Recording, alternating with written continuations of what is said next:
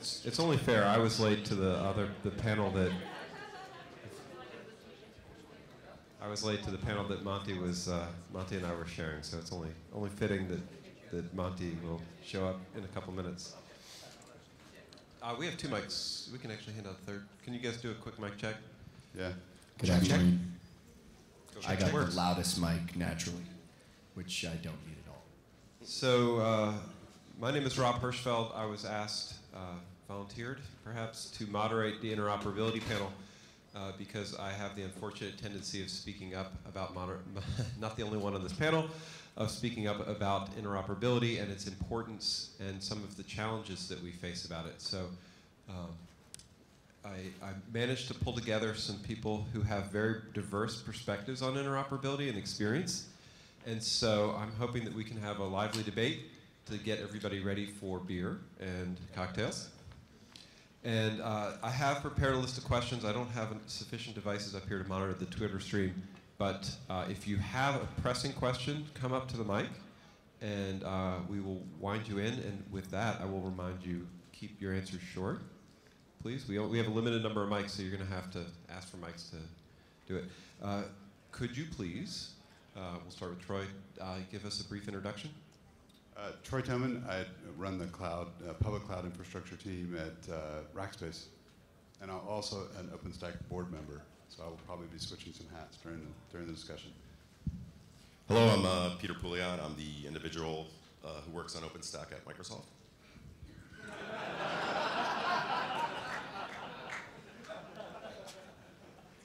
I can't follow that. Don't sell yourself short, Josh. Joshua McKenty, co-founder of Piston Cloud, OpenStack board member, the unfortunate soul who was supposed to organize this panel and then asked Bob to do it. And apparently I'm the rad bastard who talked to the press about interop before we were due to do that. So this is kind of my fault.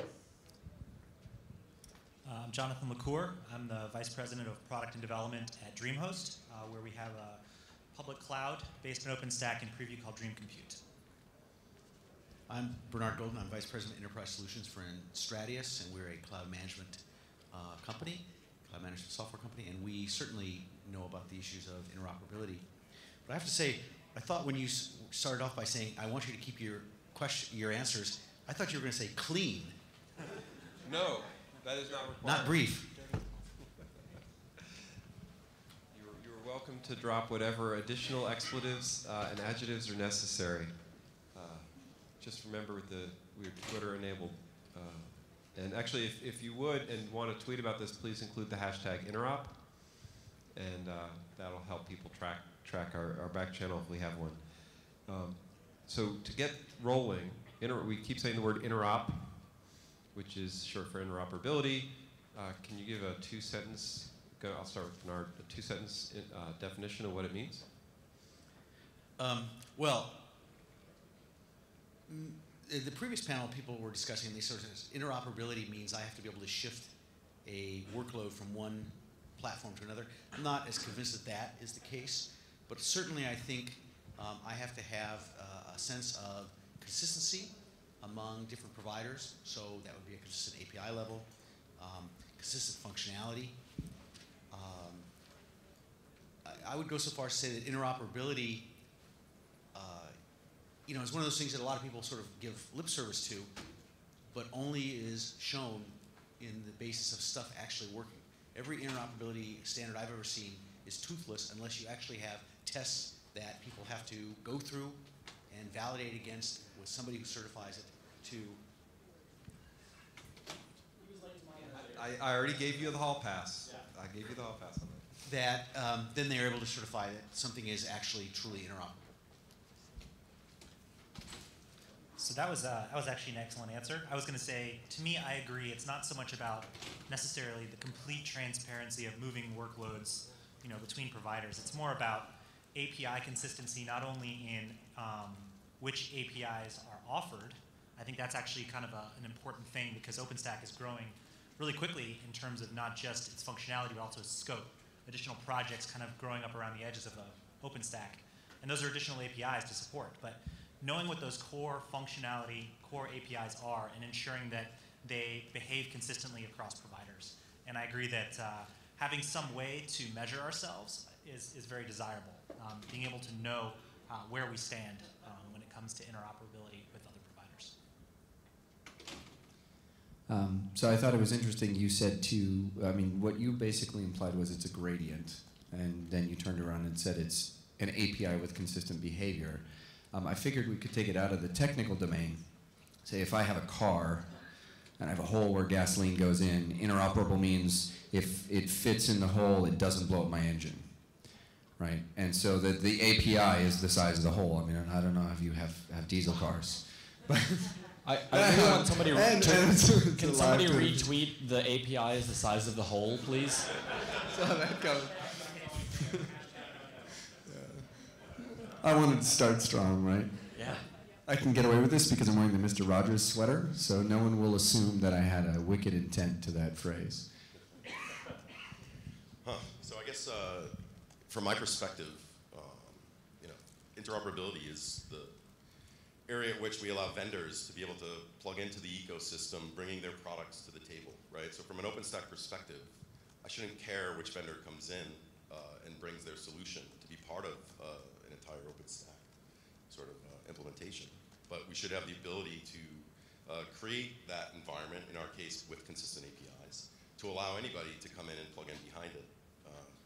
And that's the area, being able to have multiple vendors with different agenda in the same sort of technological space working together is really the true meaning of interoperability from my perspective. So from our perspective, the API part's been covered. I think we would agree that that's a critical part, that they're consistent and they behave consistently. The other two areas that we tend to focus a lot on our thinking around interoperability is image interchange. So it's not necessarily about live migration of workloads across multiple clouds, but I'd like to be able to know that if I have a workload, if I have an image, if I have a capability, that I can take that and move that to something maybe not real time, but in some way. So private to public, public to public, that's another piece. The third piece, which I think is evolving and a little bit further out, but we also spend a lot of time with, is network interoperability. So how do I know that I can connect workloads in different clouds in a way that is somewhat consistent as well? So it's kind of those three, I would say, in that priority order from our standpoint that are the big focus items that we pay attention to. I'm going to come back the other way, and then I'm going to interrupt the chairs. I don't think I got to answer that question. Oh, I'm sorry, Monty. Well, you were late. Yes, you were right. You were being skipped. I think I snuck in here. Can you give yourself a brief introduction and then define interop? I don't know about the first one. That one is a little bit hard.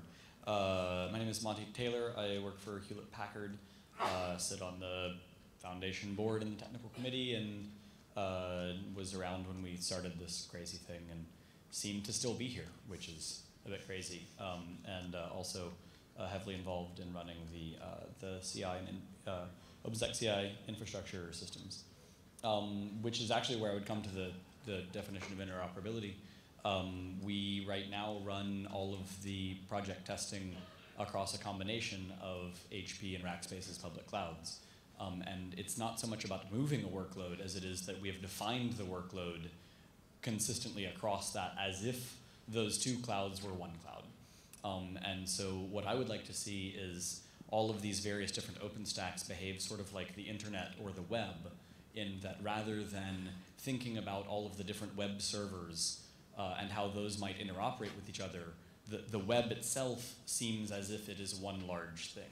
And I would love to get to the point where we have just an OpenStack cloud that HP provides endpoints for, and Rackspace provides endpoints for, and Aptera and DreamHost and even Avance and everybody else. And there's private ones because you have private web servers and you have private internet connected things in your home or whatever. And so that might be a little bit nebulous, but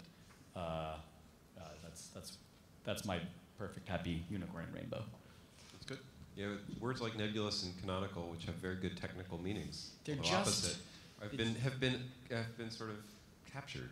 We have no words left to use in the cloud ecosystem that are not overloaded. Like cloud. Like cloud or ecosystem. So passing the Troy, if you would, I'll give you lead on this one. Some of the reason for this panel is because we're throwing around interop as a statement, as a bad thing, as a claim. We sort of get in trouble talking about interop, right? There was an article recently that gave rise to this panel talking about how HP and Rackspace's clouds did not interoperate. So can we actually make statements like that? Are they fair statements? Is it reasonable? And then for you and then everybody else?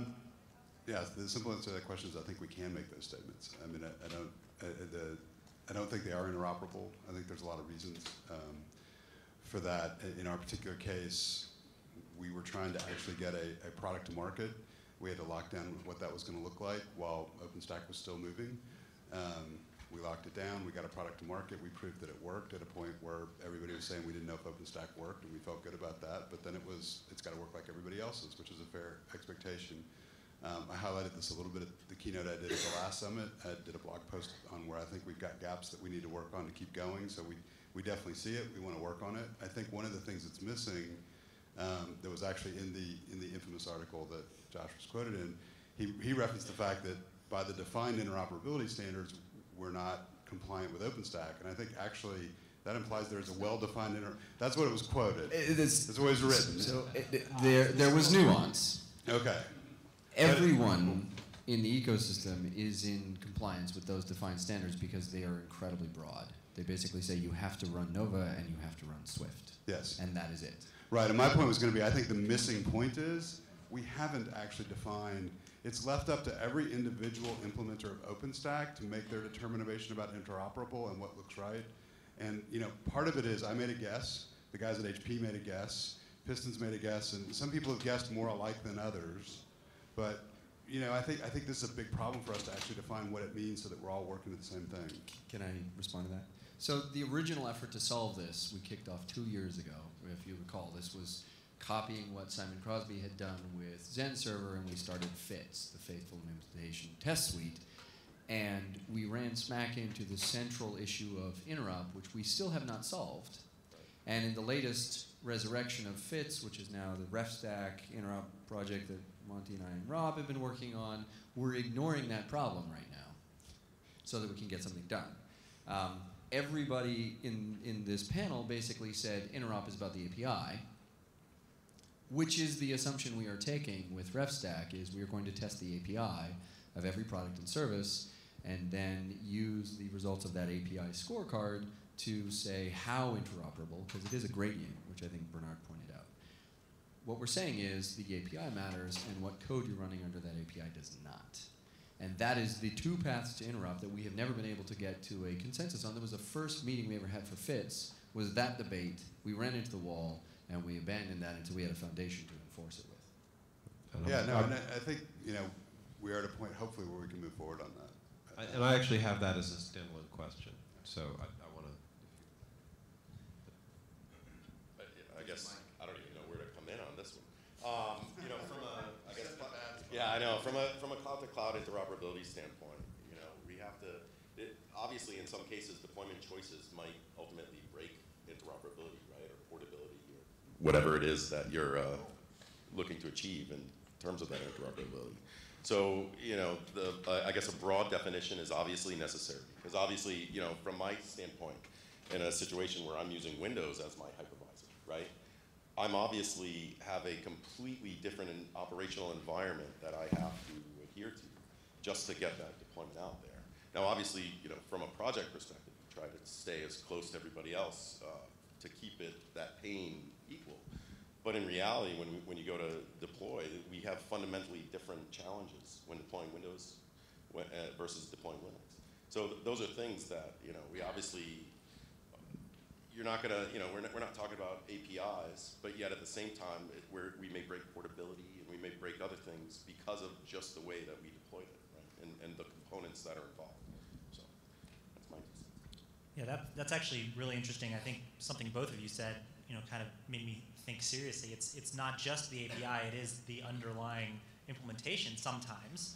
And you see that in OpenStack networking. Whew, I got to get used to that.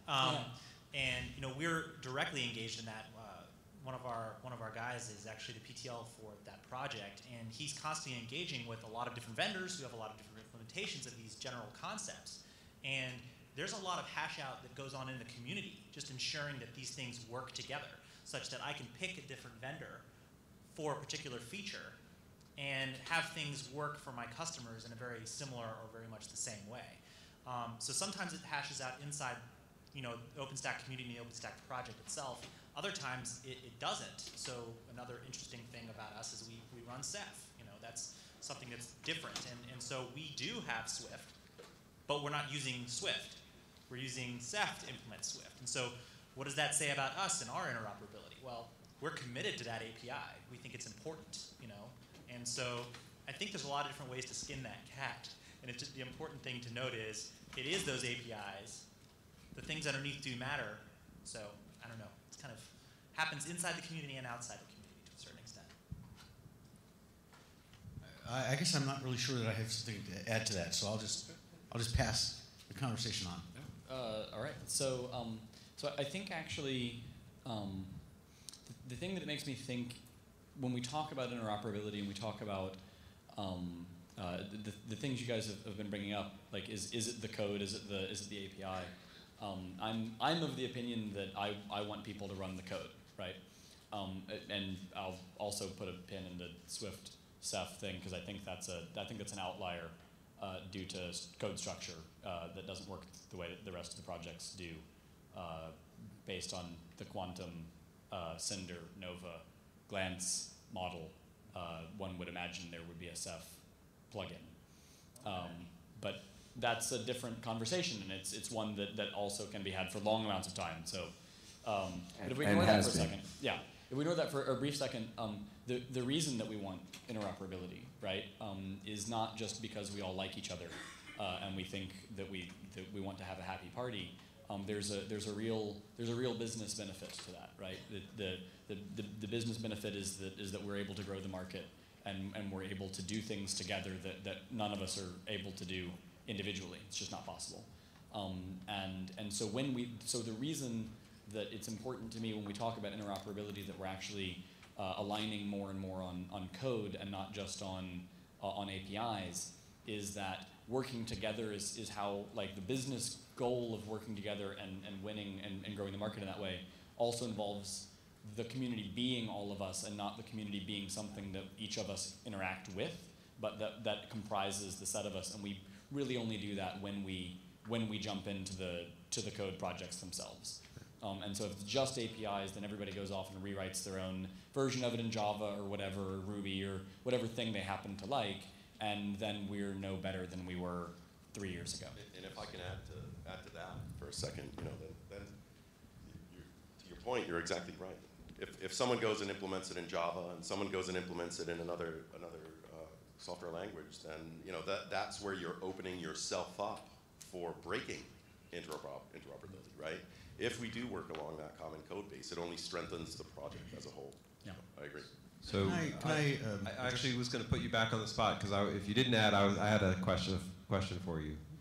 But go ahead. Do you have a comment? Well, just in my initial comments, I assumed that everyone's going to use the same code, and I think sort of here's this interface, but we'll go implement it differently.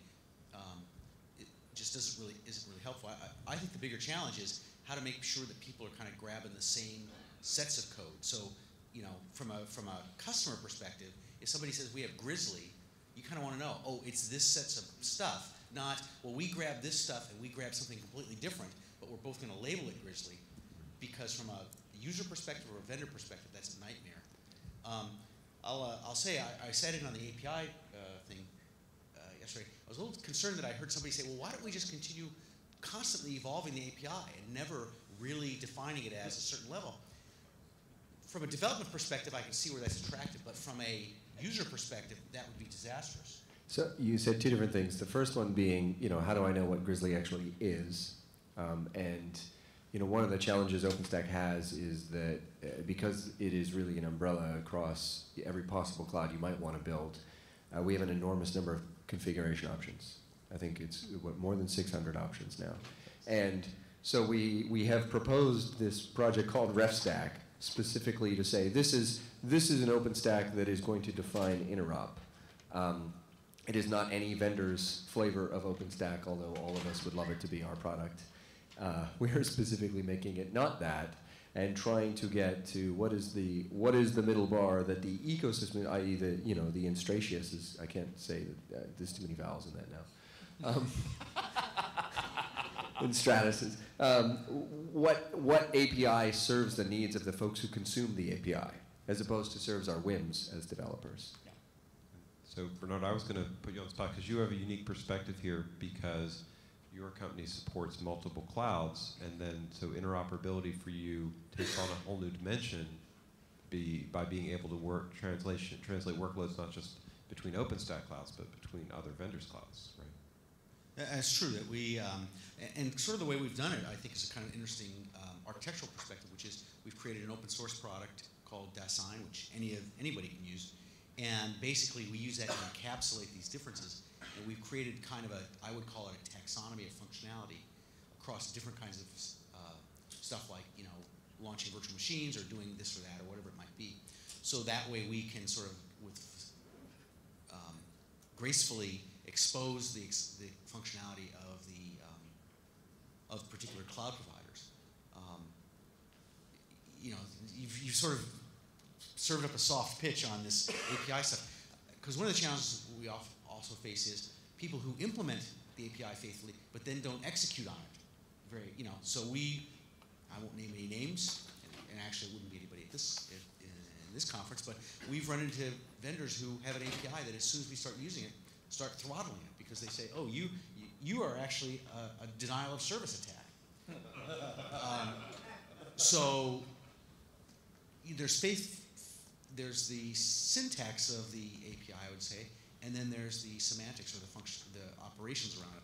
And both those are really critical for, and not just us. I'm not just sort of saying, oh, it's us. Just think of us as being, users, us representing users who want to be able to use all these clouds. There was a, So I have two questions in queue, but we're going to do yours first. I want to come back and talk about money. I think that's a really valid point. I do want to talk more about applications versus API. We're halfway through. I was going to ask you guys to scramble your order just to make this a little bit more interesting. Interoperate your chairs, please.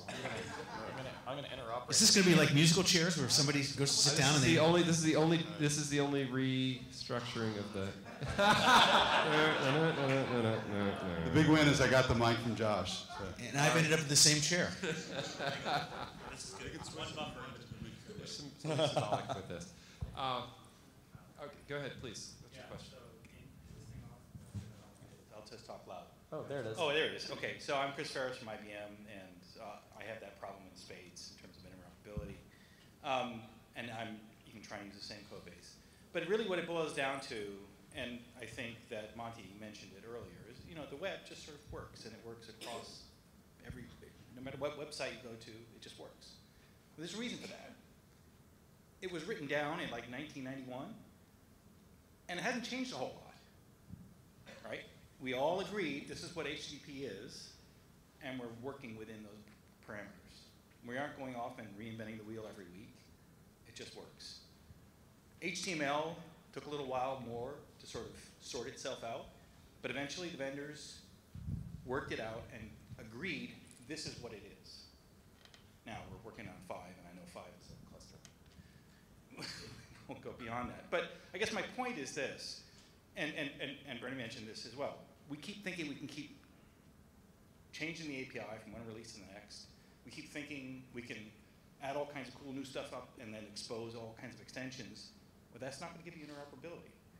You may have SPI pluggability, but you're not getting interoperability above if everybody's doing different things down below. So HTTP is a pretty simple thing compared to the entire set of APIs that is required to run a cloud, private or public. And also, if you want to talk about HTML, let's talk to Microsoft. So hold on a second. I'd like to address you directly. I think HTTP is the wrong point of you're coming in on. You have to look at this like TCP/IP. Okay, HTTP is like a vendor coming in and adding more functionality to the layer that we built to make interoperable, right? Like IP allows us to all communicate, it allows us to have this web, it allows us to connect these devices from any different vendor, and gives us an entire ecosystem that allows us to build other technologies on top of. That's essentially the same thing that OpenStack is, right? Is a framework that allows us to add on to and build on top of, like TCP/IP. So from an HTTP perspective, I look at that as, oh, that's just additional functionality that we built on top of that base layer, that raw fundamental layer that we all agreed on from a strictly communication standpoint, right, in terms of IP. But in terms of cloud, we have a lot more things that you have to be thinking about, right? Because you've got different vendors bringing different things. Someone mentioned something about making a particular vendor choice because of particular functionality that that device or component may add to your cloud. And once again, if we all stay true to that fundamental underlying layer, no matter how I implement it, whether it be on Hyper-V or Linux or OpenPZ or you name it, we still have a commonality that allows us that that tier of interoperability.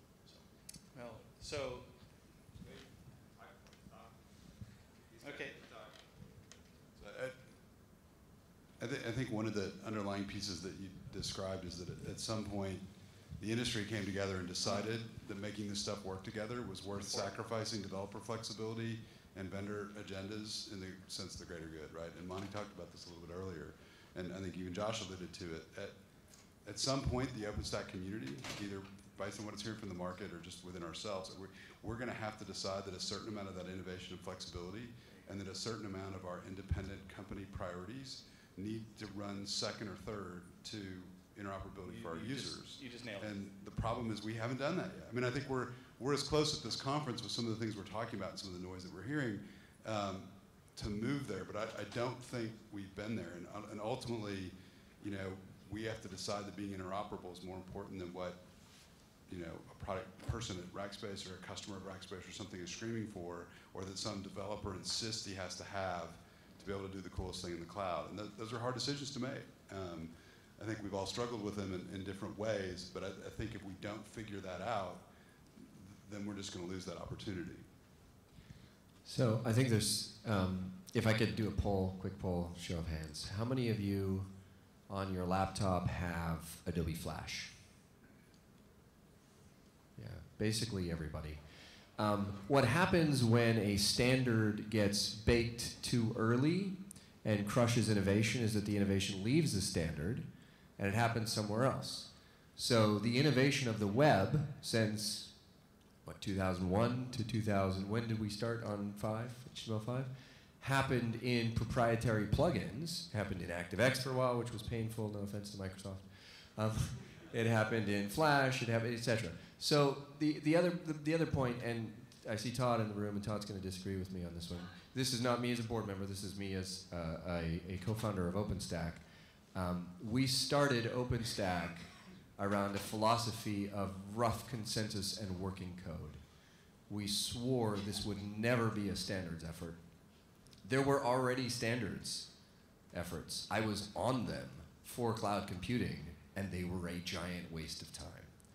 So when we are clear on the definition of cloud, and we are clear on the definition of workload, the next person who says workload in here as if it's a real term is going to get smacked in the head.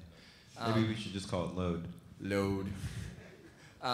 Then we can start, the retroactive application. Actually, I quoted this in my keynote at the first OpenStack Summit, the first keynote of the first summit in Austin. I quoted the fact that the RFC process of after-the-fact standards based on working agreement and interoperability that had been built amongst peers in small collaborative sessions was the spirit of OpenStack and will continue to be the spirit of our interop efforts. The things that we have already decided work well enough to call done, we will standardize on and then we will enforce. Also, excellent. Everybody keep that between yourselves. Yeah, there should be much less agreement and much more bickering, I think, is what we need. No, I was gonna, similar to that, I think you're exactly right. Of course, the sort of, my negative example of where standard sort of stuff doesn't work out in the way that we want it to work out is POSIX, right? Which was a bunch of Unixes that had gone off into the weeds, and they made POSIX, and nobody cares, because what it wound up being is then it got locked into the standards body, and you had a least common denominator, crappy interface that then couldn't move. And so then, as things came along, the GNU utilities came along, which were fantastic and extended POSIX because they didn't care, because they wanted things to work. And then Solaris decided to ship the GNU user space as part of Solaris. Linux did the same thing, etc. And so then you had the working de facto standard, which was GNU, and still is. And you had and then you had the POSIX definition. I don't know if anybody's looked at POSIX tar, but it doesn't work. And so I think that while standards, why I'm a huge fan of interoperability, and I think that we need that. I think that it's really important that emanate from things that work and that solve our problems, not that are theoretical solutions to theoretical problems, or things that are designed to brook consensus just enough so that we can say that we're having consensus, but none of us actually have to give in on anything. That never happens, does it? What's that? That never happens. No, never not. By the way, just point of clarification, prioritizing interoperability was not meant to be an endorsement for standards, because I totally agree that's a terrible way to go. Because I was going to, You do have to make some sacrifices for interoperability. Yes. And I think there's an important time for that to happen, but I want to disagree a little bit with the point that we have to prioritize that. I think maybe that's not what you're saying. We don't have to always prioritize that above, right? I think we're going to need this innovation around the edges on new APIs and new features and even extensions. I mean, there's a reason that there is an ability to extend out the OpenStack networking API, because it's a nascent project, and we have features we need and we want to deliver our customers that weren't there. So we built them in extensions, and when those features are available in OpenStack networking, we'll put in a shim and we'll move to the standard. We'll move to the community consensus API. But I think the critical thing is it's okay to innovate, it's okay to do different things, but when the community comes to consensus, let's all gather around it and adopt it. That's and I think that's the key thing is we're doing the extensions, we're doing the innovation, we're allowing some of those to be de facto standards. Like in Nova, there's a whole set of things that are not part of the Nova API that are quote-unquote extensions that everybody thinks you're missing if you don't have them. And so we do have to get better at, I think, declaring that standard as it's moving, because it will move rapidly, but we need to be able to say, look, if you're going to get the Nova API, you're going to get this set of things, and it needs to move more quickly than I think it has, in a stated way. Like, a lot of us that work in this get it, know that if you don't have key pairs, you're not Nova, but nobody outside that's programming knows that they should expect that, right? We've got to get better at articulating. So there's actually a pair of things that are solved by the user committee, right? One is us knowing which APIs are actually being used. In other words, the development community hearing from enStratius that we expect in our taxonomy for the key pairs interface to be supported in every OpenStack cloud. We expect floating IPs to always be there. So that's how we hear which ones are important. It's also how we hear which ones need to be frozen.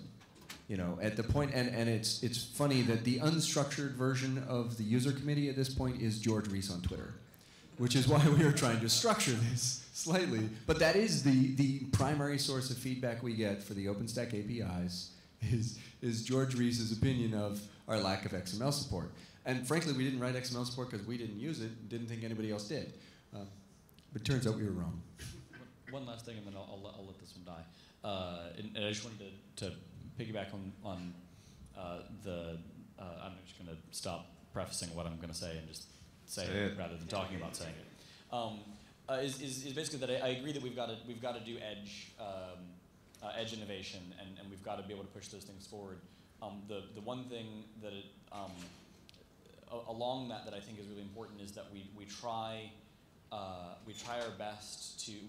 It's really hard sometimes to try and do that in the context of the community effort rather than over to the actual side, right? Because when it's over to the actual side, then what happens is you start going down the path, and then somebody in the community just comes right along and does the other thing, and then all of a sudden now it's a competing thing, right? Now it's Now it's somebody with bad blood is now unhappy with some other person, and now you've got 3 different versions of the load balancer as a service, and we don't need that. It's not useful to anybody. We've got multiple different DNSs. I mean, that's not necessary.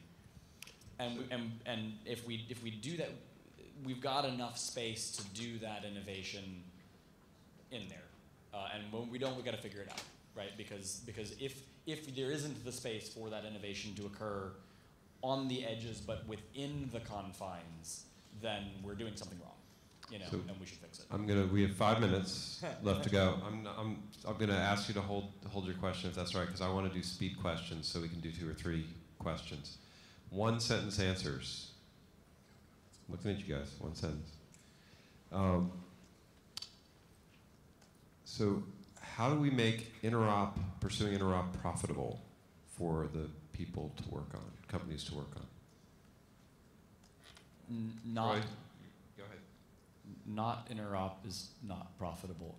Interop is already profitable. I was going to say, we already have, by the momentum we built on OpenStack, we just need to follow through on the promise. Well, I'd say it's pretty easy. You'll start getting a lot of friction from customers who will say, I'm not ready to adopt because, and then vendors are very good at responding to $ signs from customers. We don't have a choice. That's the answer. Yeah, I was going to say, more interoperable solutions are usually the ones that people are typically deploying and paying for anyway. So. Yeah, it's been said. Cool. So the next question is, test is one of the things we identified as a critical component for interop. How do you make test sexy and encourage investment in test? Todd promised this a bunch of IBM guys, so we're going to take the IBM guys. They like doing it. They have a very strange idea of sexy. But I thought the OpenStack CI team was already sexy. But I think it's more about fun, and I mean there are people that find this stuff incredibly compelling, and it's about getting them and giving them permission to go work on it, right? I mean you find people like Monty's team. We've certainly built up a group of those folks at Rackspace that are trying to get more engaged in that, and I think the more we find those people and give them permission to go do it, it'll happen. It's already happening. There's a lot of momentum around this. So there's one more is acknowledgement, right? We remove roadblocks. The biggest roadblock right now is that OpenStack CI doesn't get counted.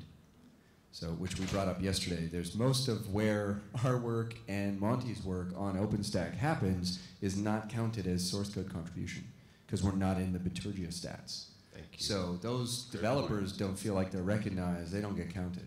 So it's not. Make it sexy by making it acknowledged. This came up in our previous panel talking about technical meritocracy and people being excluded from it because they weren't code developers in core. So 2 more questions. I lost my question. Oh, so we want interop. We want to be able to claim interop. How do we get to a point where somebody can have a certified, and do we need, and how can you claim a certified interoperable OpenStack cloud? refstack.org. So the goal, the Skunkworks project, which is not officially an OpenStack thing because Monty and I don't. Oh, it's a thing. It's a thing. It's a thing. Vendors of products and services can register an endpoint and schedule a scan of their product or service, and they'll get a scorecard. These APIs you support according to the OpenStack standard, according to this version or not, with these caveats.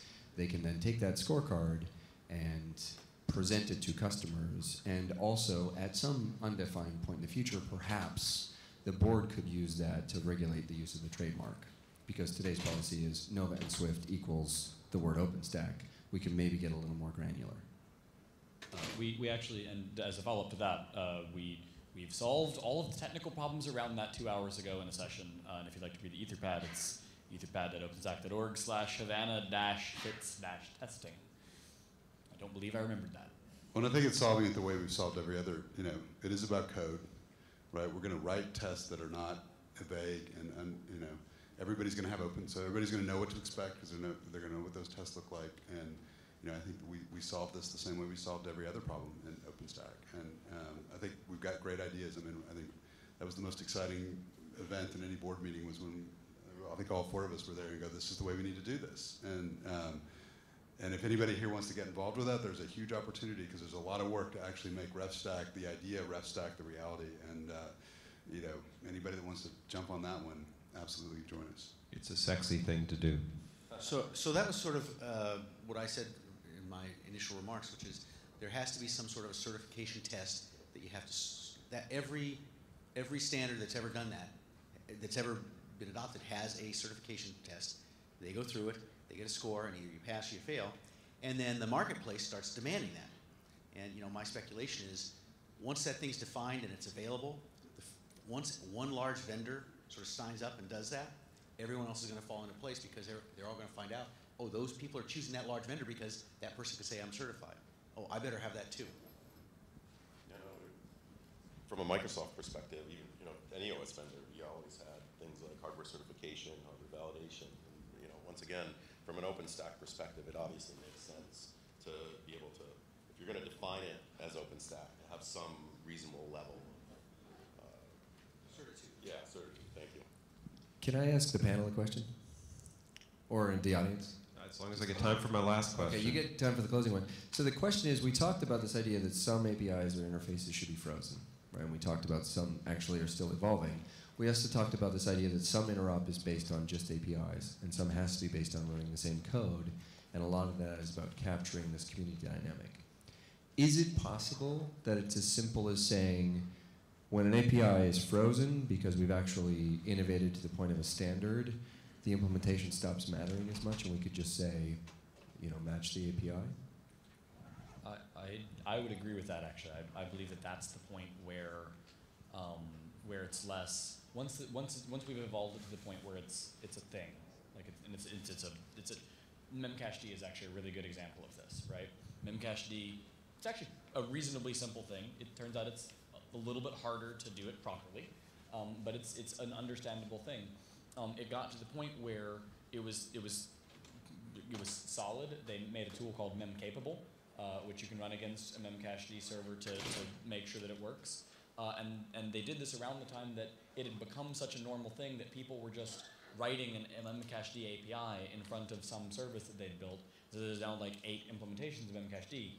But that didn't, at that point, take away from the growth of Memcached itself, right? Memcached itself had won, because why the hell would you run anything else other than Memcached for that purpose, right? And so that actually proved that it had won the space rather than do the other thing, right? So I would be right in with that. That's good. If you guys want a thumbs up on that, I think we've got agreement on that, unless there's. Right, and I think this is important. We have a tendency to see things as very black and white. And the nuanced answer here is that over time, the definition and the need is going to change. And I think that sums up a lot of what our discussion was about. My last question, I was shifting gears a little bit, is you're going to go home, you're going to talk to your significant others, your parents, your pets, whatever it is you want to talk to, and you're going to say, I was on an interop panel. What are they going to think you meant?